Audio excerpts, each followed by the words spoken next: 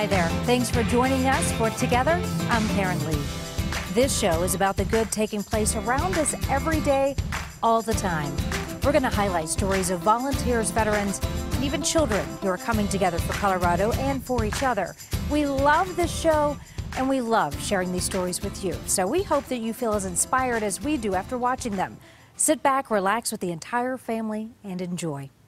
For more than a decade, a horse riding center in Lafayette has been coming together for Coloradans with special needs. Miracles Therapeutic Riding Center gets those kids on horses for the first time. The organization has helped hundreds of children throughout the years. But as Kelly Worthman explains, this time they are the ones in need of a little help. For Chris Griffith, horses are a passion. She wants to share them with everyone. Okay. And she does at the Miracles Therapeutic Riding Center. The most important thing that we do is we get the riders moving. But her mission cannot continue without some help. We've always struggled to have enough volunteers. What you can do to keep this nonprofit going, plus the impact it's having on kids' lives. That's next on Together. Corn mazes are popular in Colorado this time of year, and there's one in Wellington that is unlike any other. But it's not because of the corn, it's because of the employees. Dylan Thomas takes us to Harvest Farm. Oh, yeah! On any given day, you'll find plenty of smiles and fun at the Harvest Farm. It's a change for employees like Taylor Reed. That's because before coming to the farm, his life was very different. I was addicted to meth and heroin. How this farm is helping former addicts navigate their way to sobriety. I want this more than breath. That's later on Together. Well, Colorado wouldn't be the same without all of its trails. That's why a Girl Scout is coming together to preserve one of Boulder County's open spaces. But that spot is more than a trail. As Dominic Garcia explains, it's a piece of history. Renee Gangwish loves the outdoors. And it's always been a really special part of my childhood. She also loves giving back. So I wanted to do something that helped the community. And that's why she's here at Walker Ranch in Boulder County. And I thought it was really, really special to help something like this. And she's not the only one who thinks it's special. What Renee is doing to breathe new life into this historic spot, that's coming up on Together. Well, protecting the beauty of our state is a top priority for many of us. That's why there's a new business that's dedicated to sending less waste to the landfill.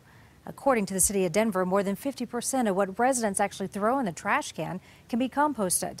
But thanks to a pedal-powered approach, that number is slowly changing. Kathy Walsh and photojournalist Bob Burke introduce us to the woman who is coming together to make composting cool. It's such a beautiful day for this.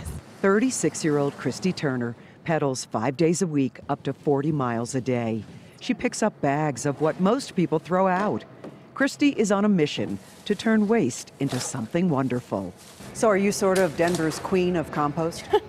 I prefer trash lading. Her company is called Scraps. That's what Christy hauls away on her trusty tricycle. Food scraps and anything compostable. We're all about expanding opportunities to compost in Denver. Scraps picks up where the city compost program leaves off, covering larger residential buildings and businesses on bikes and trikes. Doesn't matter if it's a narrow alley or there's overhead wires or it's difficult to access, we can figure out how to service you. At Zeppelin Station, vendors sort food waste. Customers dump leftovers, even compostable utensils, into special bins. The food hall is one of Scrap's 400 paying customers. We've picked up more than 150,000 pounds of compostables in just over a year and a half. Schooled in sustainability, waste gets Christy worked up. She's committed to turning trash into nutrient-rich soil. Sorting through every sack before dropping it into Alpine Company dumpsters is a dirty job. But she's happy to do it. And she does a great job at it. Well, a horse riding center in Lafayette is doing more than introducing kids to the animals. It's also changing lives. The Miracles Therapeutic Riding Center gives people with special needs the thrill of the ride. But the thrills can't continue without the help of volunteers. Kelly Worthman and photojournalist Mark Nitro take us to Lafayette. Every week, Jake Scott takes time to help others. We're letting her do sit-ups on the horse. He's a volunteer at Miracles Therapeutic Riding Center in Lafayette. And this isn't just about, therapy and all that. This is about confidence building. And he's a perfect example of how well the special program works. I'm autistic. I was diagnosed when I was 3. Okay. To overcome some of his challenges, Jake began riding therapy horses here with the help of volunteers. 12 years later, Jake says he's truly transformed. I wasn't really verbal until 2nd grade, but look at me. I'm doing a news interview. It's all thanks to the program Chris Griffith started 15 years ago to help people of all ages with special needs. The most important thing that we do is we get the riders moving. The movement of the horse builds their core strength in a way that nothing else can. With dozens of special riders signed up for classes, Chris says at least 50 volunteers are needed every week, and that doesn't come easy. We've always struggled to have enough volunteers. It's this time of year when many of the volunteers go back to school, so they can't commit as much time to helping these special students. As the therapy riding program continues to grow, more helping hands are needed. One more. Chris says anyone can sign up to help. All that's required is compassion. Other than that, we can teach them what they have to do with the horse. We can teach them what they have to do with the rider. If you don't get enough volunteers, can the program continue? No. And Jake definitely doesn't want that to happen, so he's hopeful people will join him in helping others. I'm not going to force anyone to volunteer if they truly don't want to, but the gist of it is it's something you look forward to. Well, this story touched us so much. We wanted Kelly Worthman to come in and talk a little bit more about it, to educate us a little bit more about what's going on there. You can just see the miracles happening there. It's really remarkable. Jake is kind of one of the miracles in itself, but a couple of those riders that you saw in the story there, they can't walk on their own, right? They don't have that muscular ability, but something happens when they get on that horse. Their smiles just become so big, but they have control, and you can just tell how much joy they're getting out of life. And their parents or their guardians are watching, and it's really miraculous to see their change. Yeah, physically, right? And they go through all kinds of things. Absolutely. Let's talk about the volunteers too. They need volunteers out there for sure. Yes. But these volunteers are really special as well. They are some of the more patient people I think that I've ever met, and again, the story of Jake, just to know his story of how Miracles Therapeutic Riding Center changed him, and that opened him up to really want to be around people, to talk more. But these volunteers, they need at least 3 or 4 on every side of the horse, just because some of these riders, they can't physically hold themselves up. So if they're just patient and just really want to be a part of something, like we've already said, miraculous and life-changing, it's really a wonderful place to be. It was neat to be there. Yeah, I bet it was. I know how much you love horses as well. This is close to your heart. Let's talk about ways to support this organization. Some people may not be able to get out there and actually volunteer physically. Can they do something else as well? Well, places like this always need donations, right? It's expensive to take care of a horse, let alone feed it. People can come out and join them for a barn party that's actually happening on November 10th, so just a couple weeks from now. They can go out there and actually see it for themselves. So if they can't be there physically to be a volunteer, if they do want to give time or maybe make donations of products, then they can see for themselves where it's going. And then they can always sign up to volunteer. Absolutely. Once they're out there, they won't be able to help themselves, will they? Well, Kelly, true. thank you so much for introducing us to that. It's really great. Thank you. course. Well, for some students in Leadville, skiing and snowboarding is more than just a hobby. They hope to turn it into a career. And they made their first step toward that by creating this terrain park. How it's bringing the community together and teaching students important life skills. Together with Karen Leigh, sponsored by Canvas Credit Union. We're Canvas, and we've got you covered, Colorado. Go live.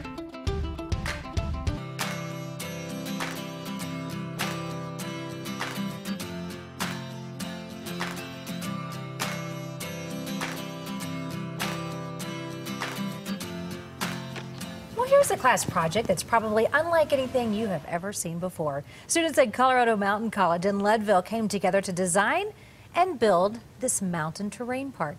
They even made the snow and groomed it themselves. Students who built this park are all part of the college's ski operations program. I'm doing this program because I love the ski area and I love the ski industry and I want to be a part of it and I want to help it improve as much as I can. Why not? Fun too. The hope is it'll bring people together at the park so that everyone can have a little bit of fun and maybe learn a little bit too while they're out there. That's such a Colorado class. No, isn't it? Nowhere else would that happen, right? Yeah. Well, Lauren Whitney's with us now. We want to talk a little bit about ski season. It's here and everything. It opened up and people are just having a good time already. Already, we have 3 resorts that are open and they are going not quite full strength, everyone, in terms of having all the runs open, but we did have A Basin open, and Trip Face sent us in this great picture. Colorado is open. I love seeing that. Some happy faces there. They definitely lined up for that. And then Ryan Taylor sent this in of Loveland's opening day. You can still see the fall colors in the background. Just doesn't look right, does it? With No, all the fall leaves there is some snow underneath that banner that you can see there. So yeah, these guys are so happy to be out there. Everyone's been so excited for ski season to open. And we've actually had some good snowfall so far. And Tracy Howard Beavers sent us in this picture, not doing any skiing, but on the top of Pikes Peak with her family there. Looks like a happy, happy bunch there. Yeah, and it looks like they're kind of cool up there too. Didn't get snowed on, but it looks like snow back there behind them maybe a little bit. And Pikes Peak actually has seen a decent amount of snow. You can't see it in that picture, but definitely sweatshirt weather when you go to the top of that area. So we love seeing pictures. We know it's ski season. We need you to keep sending them in when more and more people get to hit the slopes. Yeah, so much fun. Lauren, thank you so much. And be sure to share your photos with us. We want to see them. And we want to see you out enjoying Colorado with your family. So send us an email at togetherforcolorado@cbs.com. You can also post it on social media using the hashtag #4Colorado. And we will be sure to share right here on this show.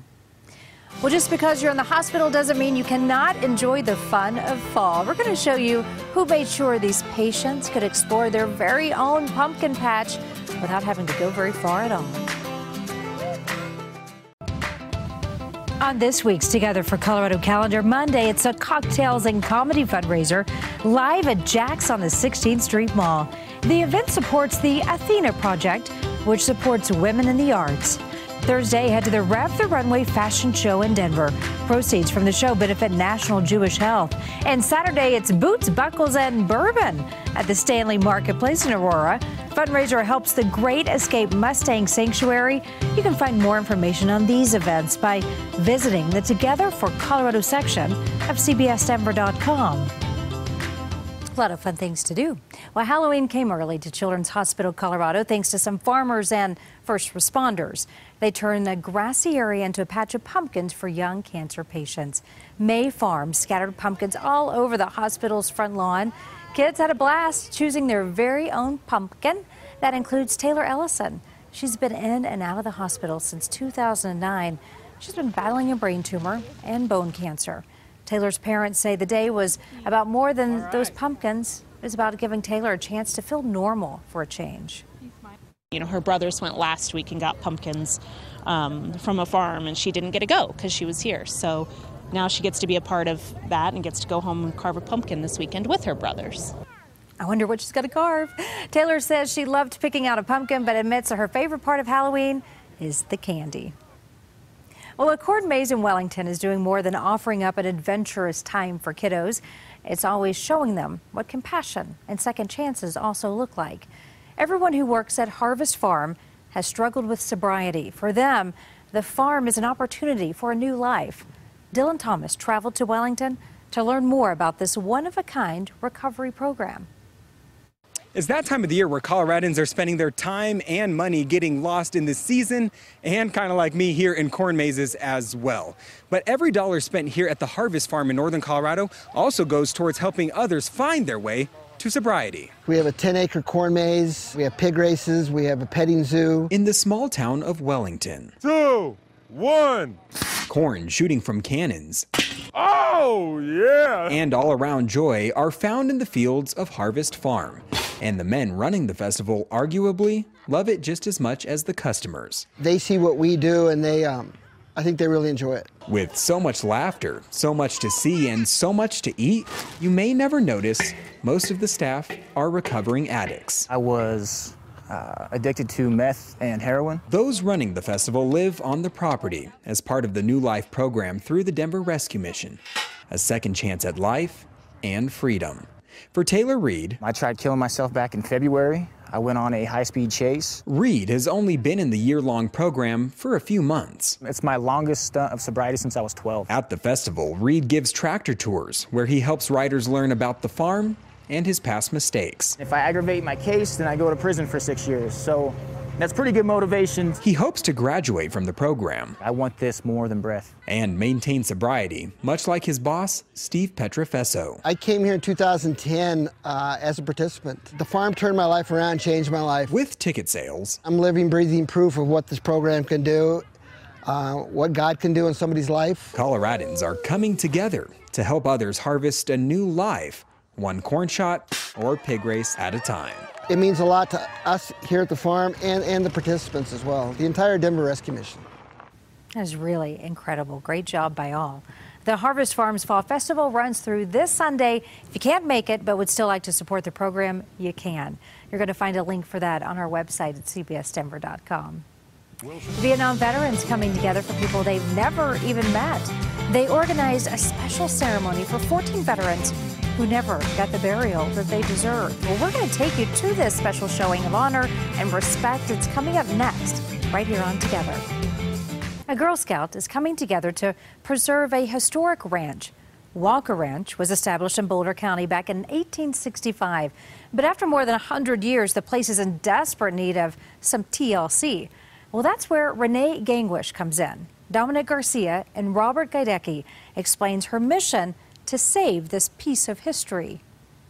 Growing up in Colorado, I've had a lot of exposure to the wildlife and the outdoors. So it was fitting when Renee Gangwish found herself here for her Girl Scout Gold Award project. And it's always been a really special part of my childhood and my growing up.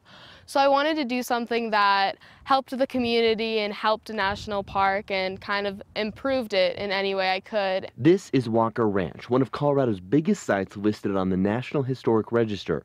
A beautiful place, around since the late 1800s, but its fence was starting to show its age. And I thought it was really, really special to help something like this. Renee went through the county, got approval, got the people and materials together, and got to work. She also found out something cool from the county. I am the first Girl Scout they have worked with, since they've mainly worked with Boy Scouts getting their Eagle projects. I thought it was just so cool that I could be the first one and I could open the door for other Girl Scouts to do stuff like this. I am so proud of these girls. I love them all to death. My whole troop wants to go for their Gold Award. This is all the old wood. Deborah Gangwish is one proud mom and troop leader. These girls, they are strong girls, they're confident girls. I have no doubt in my mind their ability to lead. For all the young girls out there, Renee says dream big. Get out and see what they can do for their community and what they can do to improve the sites around their house. Great job. Well, Colorado's Boy Scouts, of course, keeping busy too. This month, Troop 439 teamed up with the Arapahoe County Sheriff's Office to give back. Together, the two organized the Strasburg Cares Food Bank. They collected hundreds of pounds of food for people in the eastern part of Arapahoe County.